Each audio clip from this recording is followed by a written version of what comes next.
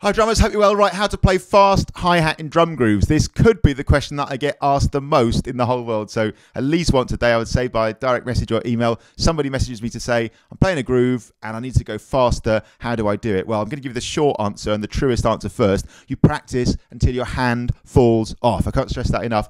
All of this stuff, all this technique talk I'm about to go into is nonsense and irrelevant unless you're practicing it on a daily basis. That doesn't have to mean sitting on a drum kit the entire time. That's a good idea to do some of the time. But the rest of the time, on a pad, on a tabletop, on a book, on a pillow, on your shoe, in mid-air, massively underrated practice technique. Just get a stick in your hand and get doing it, man. So the biggest thing of all that will help you is simply taking the decision to truly engage with this thing. And it doesn't have to be hours and hours a day, but at some point in the day, have the stick in your hand and make these movements, man. That's the big thing by far. The two main technique options, I would say, for going quick on a hi-hat, playing a groove, are the Moeller-style whipping stroke and finger control, right? So this and this. Basically, the two main options of playing a repeating pattern of notes, which you're doing on a hi-hat in a groove. I'll demonstrate these and talk them through on the pad, and then I'll play them on the kit as well. Let's do the Moeller thing first. Now, the advantage of the Moeller technique is, as you can hear, it gives you a nice accent every other note. So with the Moeller-style whipping stroke, you basically get loud note, quiet note, loud note, quiet note. For a lot of grooves, that sounds great. Sometimes it doesn't fit. So really what this comes down to is a musical decision about what am I playing and is this going to is it going to be appropriate for the music that I'm playing. Here's the Moeller whipping stroke. It goes 1 and 2 and 3 and 4 and 1 and 2 and 3 and 4 and 1. Say that we're playing eighth notes here on the and, the last one on the bar, imaginary bit of string tied around your wrist gets pulled up. And on the way up, you strike the drum or the hi-hat, tip of your stick and your elbow are heavy. They're behaving like they're heavy objects just hanging down. Then from your elbow, nice big flick, a whipping motion, a wave that goes down your arm, but to give you the loud note. And 1 and 2 and 3 and 4 and 1 and 2 and 3 and 4 and 1 and 2 and 3 and 4 and 1, 2 and 3 and 4 and 1. So when you come up, the wrist is being pulled up like you're a marionette. Remember, a bit of string tied around your wrist, pulling it up. You tap on the way up. You're in this position halfway after the first note. From your elbow, big flick. That sense of throwing, of releasing, of letting go, of cracking a whip. So, and 1 and 2 and 3 and 4 and 1 and 2 and 3 and 4 and 1 and 2 and 3 and 4, 1 and 2 and 3 and 4 and 1. Get on the pad, practice it, practice it, practice it, practice it. You've got to just repeat that motion, get it ingrained, have it become part of your playing. What you're doing when you're practicing on a practice pad is you're rehearsing the motions that you need for music so that they become second nature. Then when you're on stage, when you're under the lights playing, when you're in the recording studio and the red light's on, you're ready. You can trust your hand to play that hi-hat quick enough. 1 and 2 and 3 and 4 and 1. 2 and 3 and 4 and 1 and 2 and 3 and 4 and 1 and 2 and 3 and 4 and 1 and 2 and 3 and 4 and 1. So if you're playing eighth notes, obviously you get the accent on the quarter note, 1 and 2 and 3 and 4, and if you're playing 16th, for example, you get the accent on the eighth note. 1E and a 2E and a 3E and a 4E and a 1. If you're playing triplets, then a good way to do it is to go 1 triplet, 2 triplet, 3 triplet, 4 triplet, 1 triplet, 2 triplet, 3 triplet, 4 triplet. So you get the accent on the beat and then you get 2 hits for the upstroke. I'll demonstrate that now.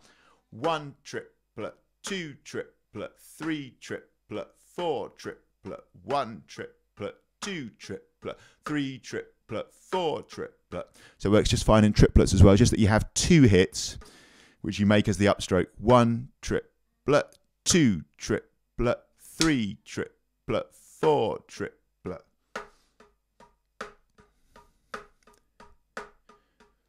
So that's the Moeller-style whipping stroke, absolutely massive. Obviously, its main advantage is it gives you emphasis, it gives you pulse, it gives you a sense of momentum, it gives you some forward drive, some forward momentum in the groove, which is brilliant. The disadvantage, well, you're kind of stuck with that accent, right? So no matter how lightly you try and play it, it's always going to be more accented. That's kind of the point. Anyway, I'll have a play. Here it comes with some eighth note feel. So 1 and 2 and 3 and 4 and 1 and 2 and 3 and 4 and typically, it doesn't have to be, but typically you'd be hitting the edge of the hi-hat with the shaft of the stick, this bit here, on the downstroke and the tip of the stick on top of the hi-hat on the upstroke. Typically. Here comes some groove.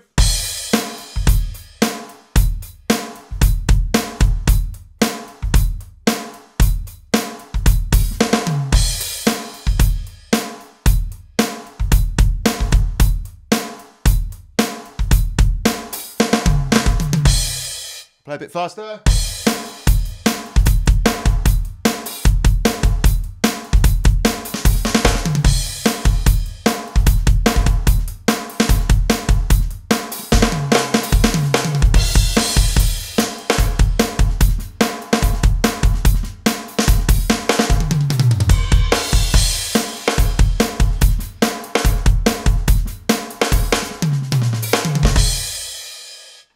Cool, so that's the idea. You can do it with the back of your hand facing up, so-called German or Germanic hand position. You can do it, and I quite like this actually, to do it. You can do it with your thumb on top, so-called French or timpani hand position. So imaginary bit of string around your wrist in each case. Think of how it would work, man. If you were a marionette puppet, if you had that little loop on the German, 1 and 2 and 3 and 4 and 1. On the French, 1 and 2 and 3 and 4 and basically the same thing, just your hand orientated in a slightly different position. Thumb on top for French, German or Germanic back of the hand on top. Basically the same thing. Cool, and that's the Moeller-style whipping stroke. I'll just play it in the 16th note feel and triplet feel as well. 16th note feel, if we're going to accent every 8th note. 1 E and a 2 E and a 3 E and a 4 E and a 1 E and a 2 E and a 3 E and a 4 E and a.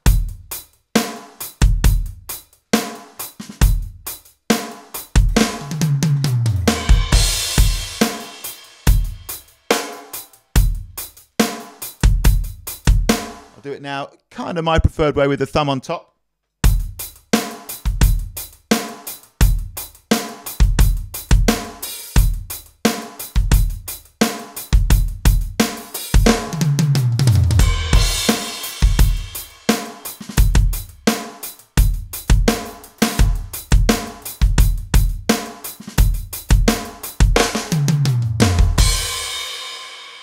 And some triplet feel.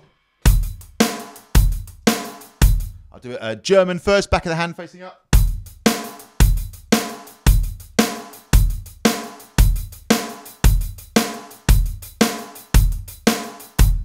Now French with the thumb facing up.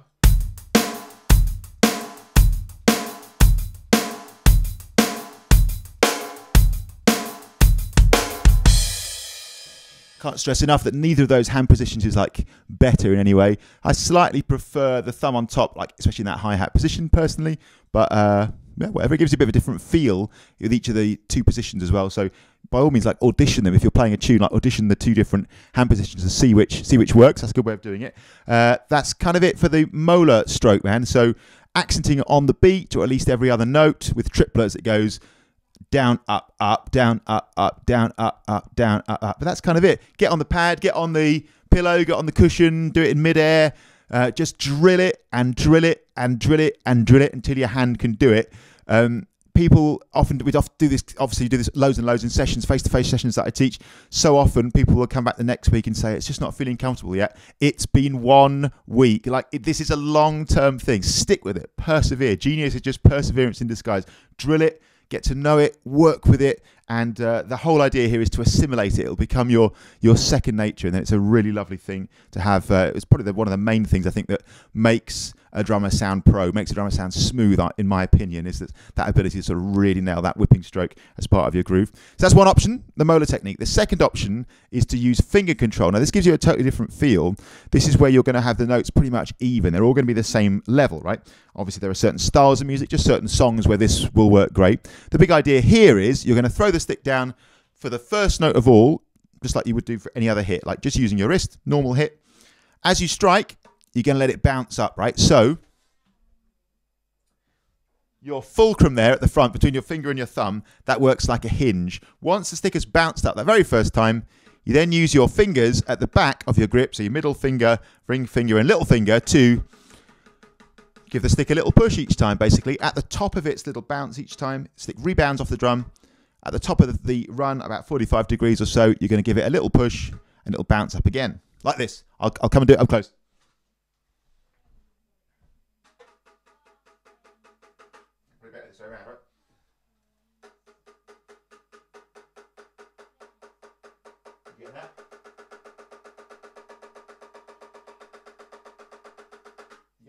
So each time your fingers give it a little push. Remember, the first one of all will have to be from your wrist to get it started. After that, you're saving your wrist. You're just using your fingers, and this saves so much effort, man. So much sort of less energy needed to be put in the first place by you. You're working with the natural bounce of the stick and just giving it a little push each time to commence the next stroke, right?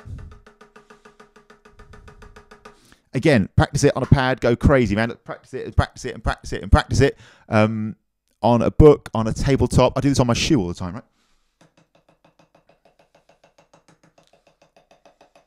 Like, live with it, love it, cultivate it. Me explaining this once is not going to mean that you're magically able to do it. Now it's like you know, like the great Dom Famularo always says, it's your move. So this is my move, right? After watching this video, it's now your move. You go and work on that and cultivate it, live with it, love it, nurture it, and you'll get that going. I'll play it in some grooves. Let's play a 16th note groove.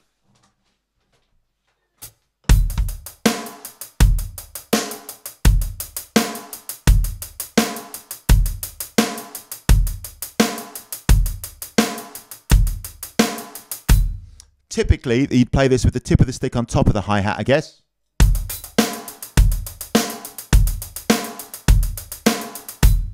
You could play it with the neck of the stick, the shaft of the stick on the edge. Certainly harder to get the bounce there, I'd say. The stick just bounces less off the edge. Just like before, you can do it with your thumb on top, which I quite like to do, the French hand position. You can do it with the back of your hand facing up, the German hand position. The grip is the same, just your hand is rotated differently. You can also do it in between. This goes for the Moeller as well, didn't mention this, but the so-called American hand position is anything in between. So French is thumb on top, German is back of the hand on top, and American so-called is anywhere sort of in between. I like personally to do this in the French hand position. I always found it allowed the stick to bounce up nice and straight, which I always found quite helpful. So one time again, 16th notes.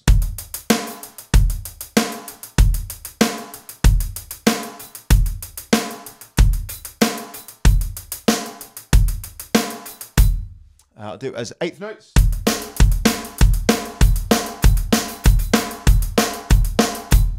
And triplets.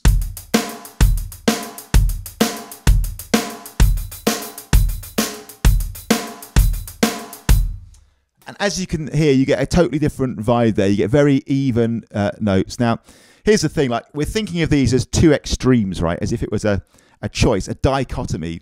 And when you're practicing, especially when you're practicing on a pad in that kind of pure way, just like I was describing before, like teaching your hand to do it automatically, I think that's absolutely fine to think of it as two separate things.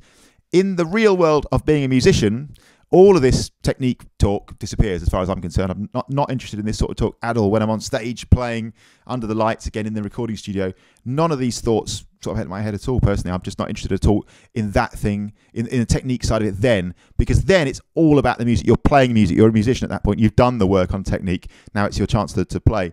In the real world of playing, I would say you often end up using a combination of these things. I would say I definitely end up using more Moeller type stuff personally than I do finger control on the hi-hat, but there are definitely times when I bring in finger control, definitely times, and yeah, often it's a combination of it, and that really comes from practicing these two techniques loads and loads and loads on your pad, on your pillow, on your tabletop, on your shoe, on your whatever, and also on your kit, and also just from playing loads and loads and loads as well. So all of this stuff, all this bedroom practice is fine, but then you've got to go and play some music as well, because that's where you really truly hone like the combination of these techniques and where you're going to use them, or just instinctively get a feel for how you play grooves of different sorts. So very often, if I'm playing a groove, I don't know, 16th note groove,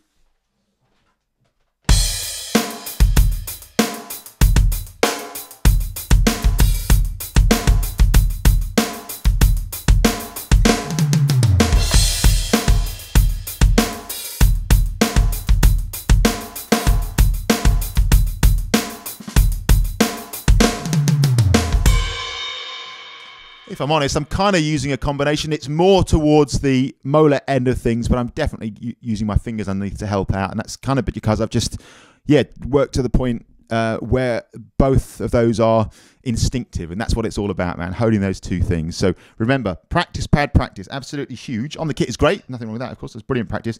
But people often say, and I've heard this so many times, it's just ridiculous. People say, I couldn't do any practice this kit because I'm decorating because my kit's away, or my kit's in the cupboard, or like I went on holiday, couldn't do any practice. Nonsense, man. Like, drums are the original thing you can practice anywhere. If you've got a practice pad, great.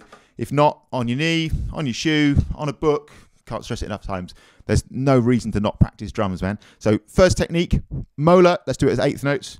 Moeller whipping motion. 1 and 2 and 3 and 4 and 1 and 2 and 3 and 4 and. You can drill it and drill it. The great Dom Famularo, he often does drills where he'll do right stick, left stick, and both together, which is a brilliant, brilliant thing to do. The other side of it is finger control, where you're going to play evenly using your fingers underneath the stick in this way to push it along.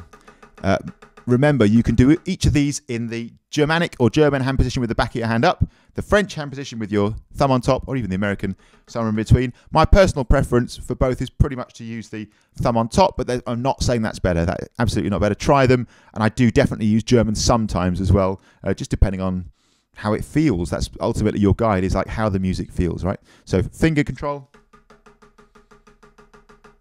Of course, practice it with both sticks. In this groove sense, you're going to be doing it with your lead stick, of course, but of course, practice it with both sticks.